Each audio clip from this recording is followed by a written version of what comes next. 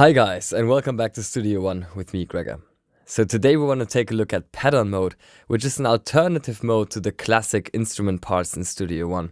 And it's especially great for very complex rhythms that you want to build in just a couple of seconds, and perfect for drums in particular. Let's take a look. So most of you know that if you double click on an instrument part in Studio One, you're going to create an event part for it. An event part is just the classic MIDI editor where we have either a drum mode or a piano roll melodic mode in Studio One, and you can just draw in your MIDI notes. And this is a linear event, which means this timeline that you see here is always identical with the one at the top. Now, if you hold Option on a Mac or Alt on a Windows PC and double click, you're creating a pattern part instead. Now, the difference between pattern parts and classic instrument parts is that pattern have a loop range within themselves. What do I mean by that?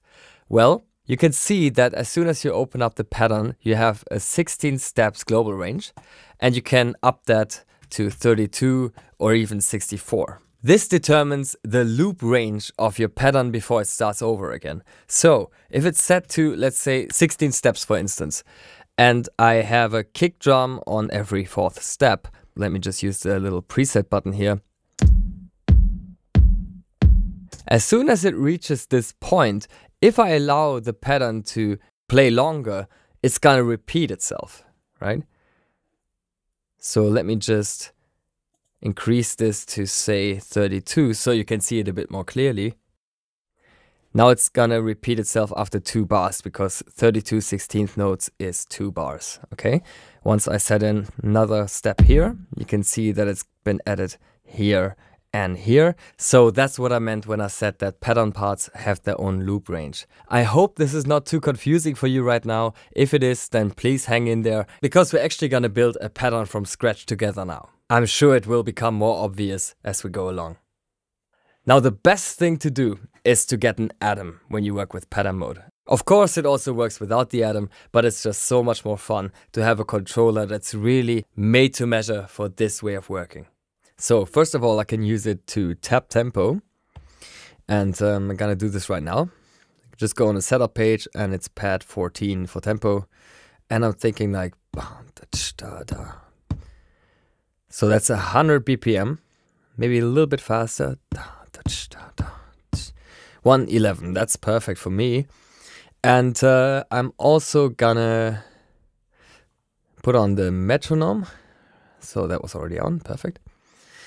And one more thing I want to do is enable step record. So if I go on the setup page of the Atom, the lower 8 buttons are customizable, and that's possible right here. Just gonna show you really quickly. And I mapped this one to step record enable, which is really cool because it allows me to activate the recording mode that's dedicated to the pattern editor and just record also in real time a couple of things, which is often more interesting than using these presets or doing so with the mouse. 1 and 2, 3.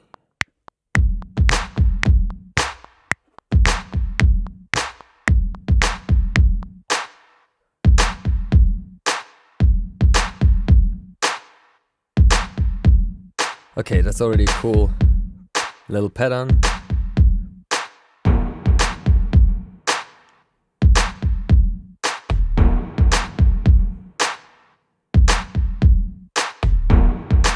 Alright, there's already nice groove here, and I'm gonna show you a couple of the workflows of the pattern editor now that you don't have with the classic music editor. So let's take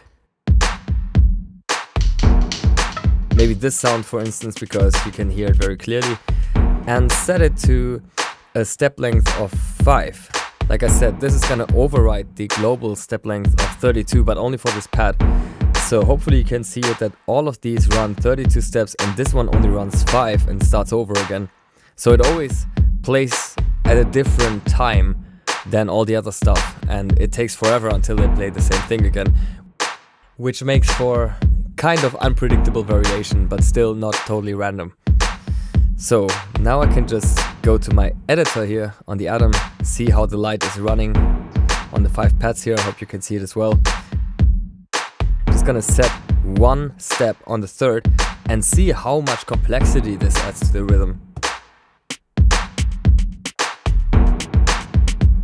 Incredible, huh? It's just one note and so much complexity being added, especially if I now go to the probability tab here and I decrease the probability of this particular note to 50%.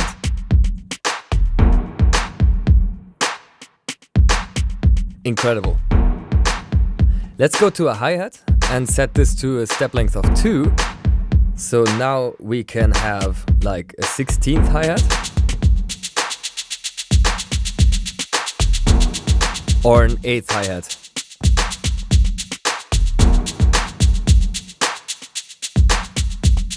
We can also set a couple more steps to have like a little ramp, like so. And we can have a couple repeats. Now the repeats are basically multiplications and retriggers. So on this 16th note, when the retrigger is set to 1, this means that in the time frame of one 16th note, there's gonna be one retrigger. So effectively you're getting 2 30-second notes. One step higher you would get 4 64th notes, the next one would be 8 1/28th notes and so forth. And really create some glitching effects with that. Especially interesting once again if we work with probability.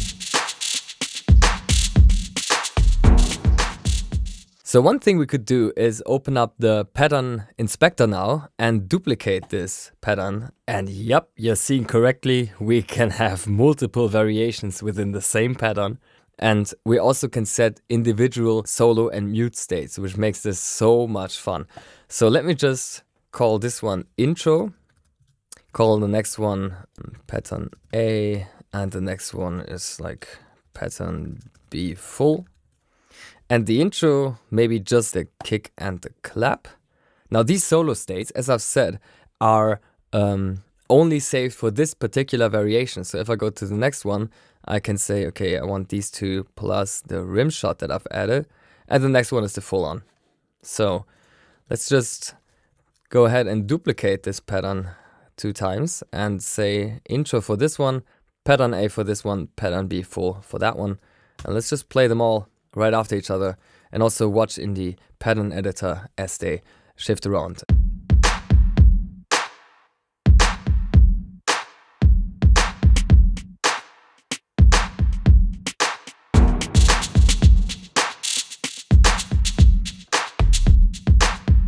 Yeah, and of course I could also drag this on and it would loop indefinitely. And yeah, there's so much more to it. You can also set a global swing that's actually only shifting the offbeats and the beats in between. So as you can see, the notes here at the beat beginnings are not shifted, which gives you this nice tightness, but still that bit of human feel. You can also work with accents by holding Command on a Mac or Control on a Windows PC, which gives you like a 30% increased velocity. You can also go into impact and start automating any parameter that you want. So for example, the hi-hats here, we can do a pitch automation. Just right click it and go edit pattern automation. And now you can just draw in whatever you like. And you're gonna see it shift immediately here on the Impact XT.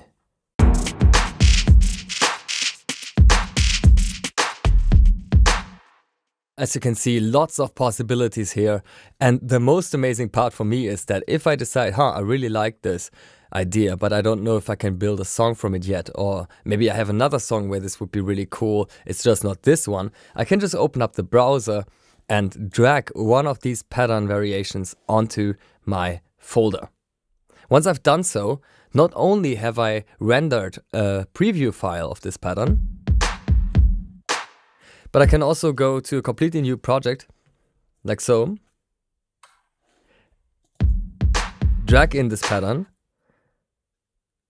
and not only do I get the pattern recalled with all of the variations inside, but I also get my entire Impact XT preset recalled with all of the output routings, all of the insert effects, and all of the pads as well. Absolutely incredible way of working, especially because you can combine these pattern parts with traditional instrument parts on the same track. So you can use pattern to just have some fills going on. You can use it for some highly complex percussion. And of course, you can convert the pattern into a traditional part at any point. If you don't want that randomness anymore, it's as easy as hitting the G key. So I hope you find this inspiring, and I'll see you next time.